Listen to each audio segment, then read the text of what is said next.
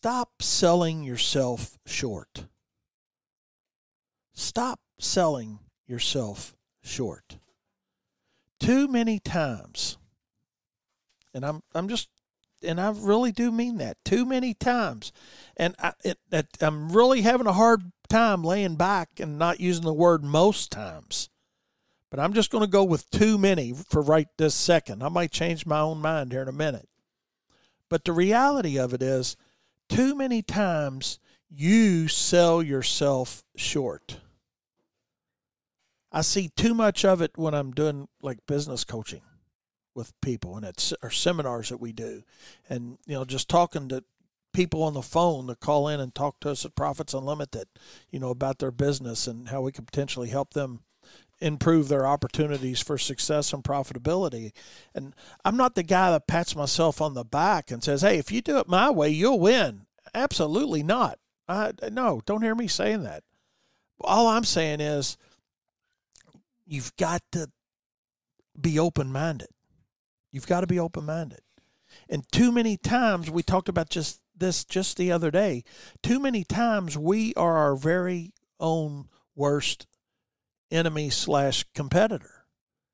It's not our competitors that we need to worry about in most cases. It's ourselves. We talked about that.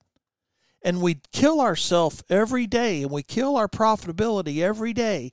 And you can go online right now in any social media format that's out there, and you're going to see it.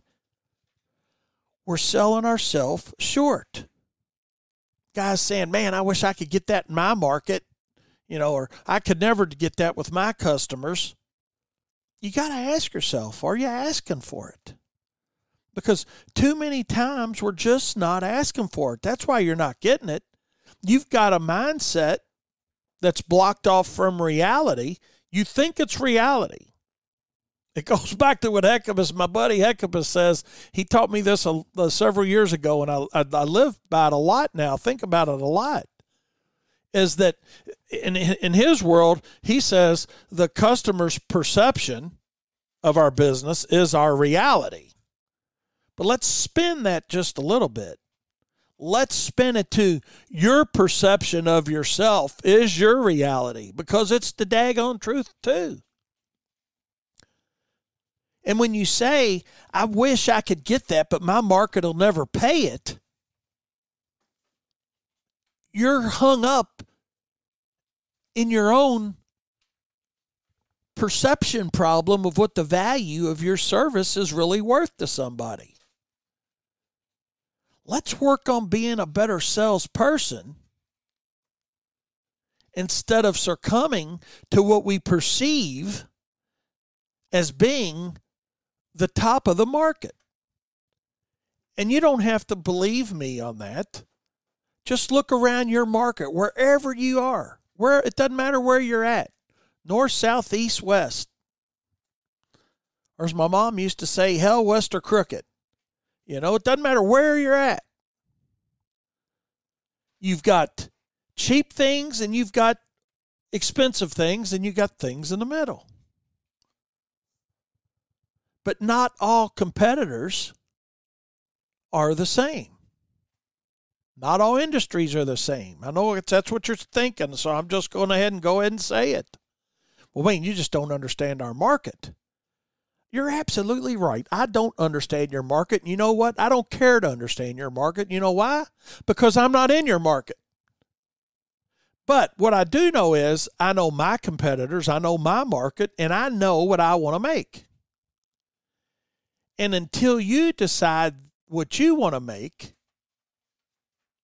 until you decide that you're going to know your competition at least as good, if not better, than you know yourself,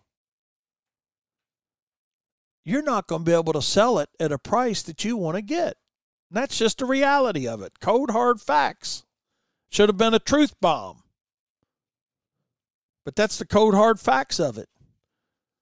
The only reason you can't get what you think you want, and let me rephrase that, thinking what you want and knowing what you want's two different things.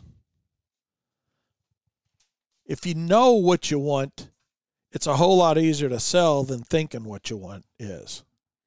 And I know we're playing word games here a little bit, but the reality of it is simply this. If you can't ask yourself right now, Mike, I'm just going to throw Mike out there. Just no Mike in particular. Let's use Wayne. I'll use myself. Wayne,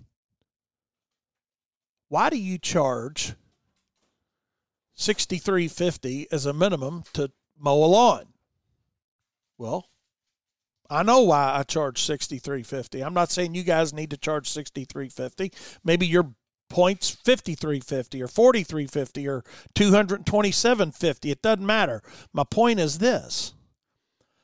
Until you understand why your minimums are your minimums and why you charge what you charge, you're going to keep saying, my market won't pay it.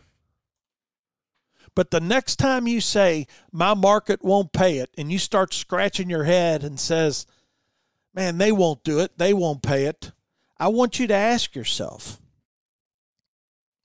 a simple question. Do you know why you charge what you charge?